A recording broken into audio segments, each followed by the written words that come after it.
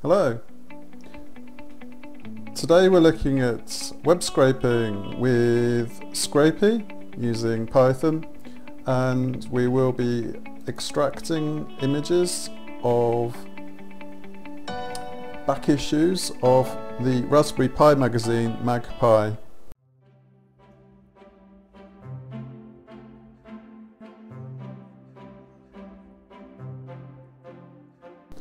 Now, I'm not going to overload their site. I'm just going to extract the back issue cover images from page 1. So that page is magpie.raspberrypi.org/issues. So that will form the basis of what we're going to do next, which is open Scrapy shell. We're going to fetch that URL. Nearly typed that URL. Okay, response.200. Now we know there's a load of images on that page, so let's just check and let's just see if we can get the class name. So what is the class name of the image? Hover over the image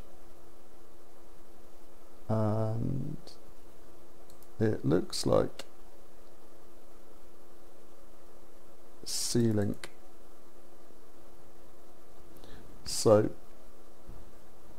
just going to copy that C-link and we're going to write a selector using Xpath. So we'll make it into a variable. So x equals response.xpath. We're writing all this so that we can copy it into our Spider code, and that will then allow us to create the spider, which will then go off and do all this for us automatically. 2 forward slashes, so from the current level of the DOM. I'm just going to put an asterisk there. So here's the good bit. That class equals, and then we use the opposite quotes to what we've begun with. So if you've used double quotes to begin with, then the inner quotes would be single. Always use the opposite. So the class equals C-link, and next 2 forward slashes img at src. Close the quotes, close the parentheses, and we have a problem. Why is that? Wrong quote. I wasn't lying. And let's do get all, and now we've got all of the links. Let's just do print x, and there we see that variable is equal to the response.xpath, which gets all of the image source, the image at src, so all of the image names for the class c-link. The reason why that's there is because there are other images on the page. Now if we look up, we don't want to get that image, for instance, or any of these. So we're only interested in c-link.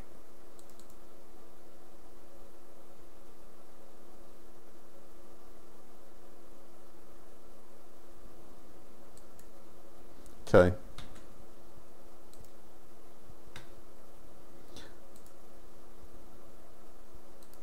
we have a list of image names now. What we can do, copy that,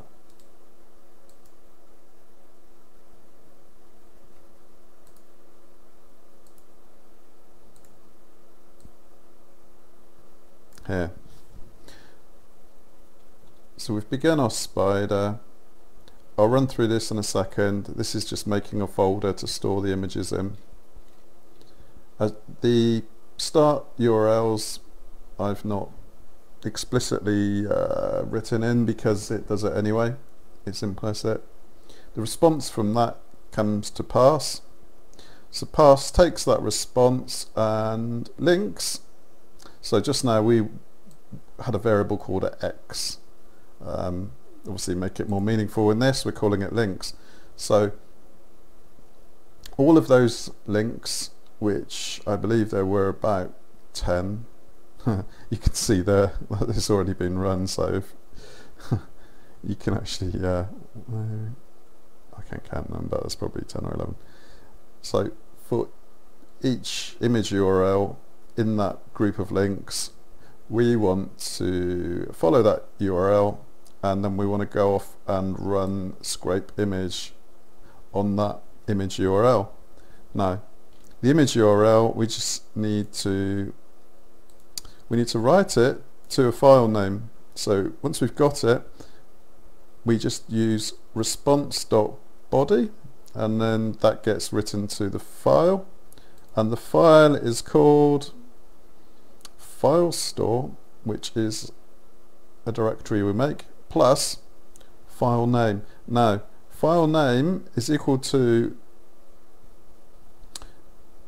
the URL that we've passed to this method, but we need to strip off any extra characters at the end. So we're splitting it at a question mark, and then we're taking the bit to the left of the question mark, and then we're splitting it again into sections, and then we're going to take the last part of that. So file store. What we're doing is we're making file store from scratch each time, because we don't want old JPEGs cluttering up our nice clean directory of downloads. So what we do is we've imported shutil, which allows us to remove file store, which is this. File store is just a directory containing JPEGs and PNG. Potentially we could filter that. That's stage 2. I've added time.sleep in there because when I was running before, it was just, I think it was running so fast it was skipping over it or whatever. But if we run this,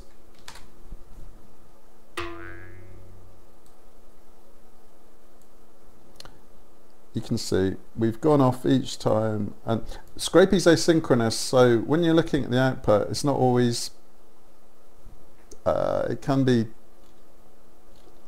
mixed up. So let's just see.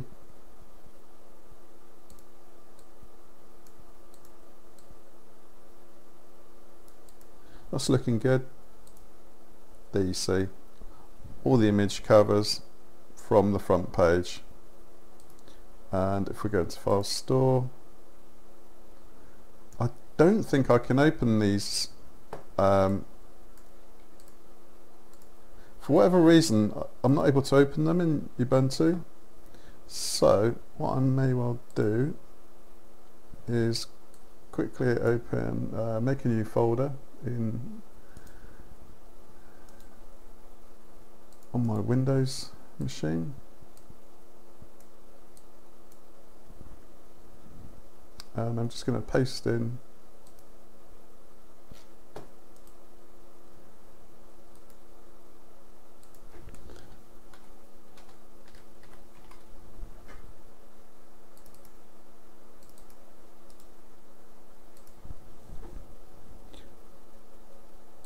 Not entirely sure why it wouldn't open in Ubuntu, but there we go. We've extracted the covers. The first, I think it's 10. The first 10 covers going backwards from the current cover of Magpie magazine. Magpie magazine is the Raspberry Pi magazine. So let's just do a recap on what we've covered here.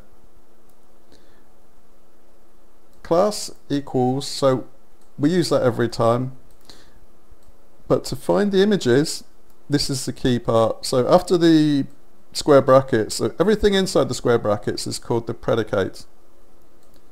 So we do 2 forward slashes, img, another forward slash, at src. So this is the key part to make our selector, and then using response.url.split, we're able to break up the URL that was passed from here, and once we've split it up, we can then use that as our file name, and then response.body. So image at / at src, one key part of this tutorial. Response.url, another key thing to look at. Response.body, another thing. And shutil.rm tree.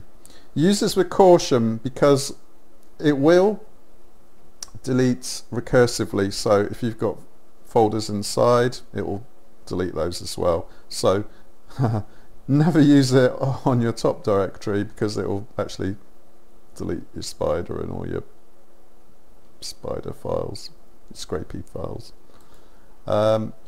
So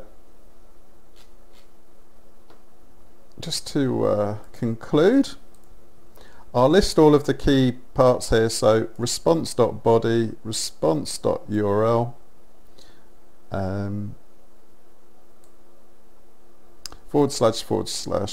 img / at src, and shutil.rm